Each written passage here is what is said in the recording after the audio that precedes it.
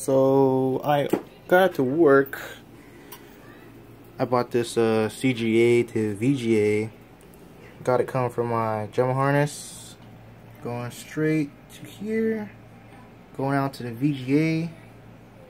I got the power coming from the drum harness as well. So you can see it's showing up. With it though, I had to change the display because it was still repeating. So there's some buttons on here. I don't know if you can see it. Yeah, there you go. So I went to the menu. So let's go menu. So it's in Chinese right now, but if you go up, press menu again, you got the English version. So go ahead and press menu again. There you go. So go to 3 and change it to 640 4080 because it was in 800 by 600 by default, and this is what I was doing.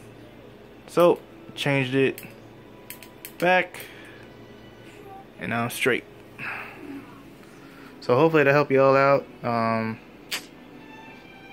Yeah, leave some comments.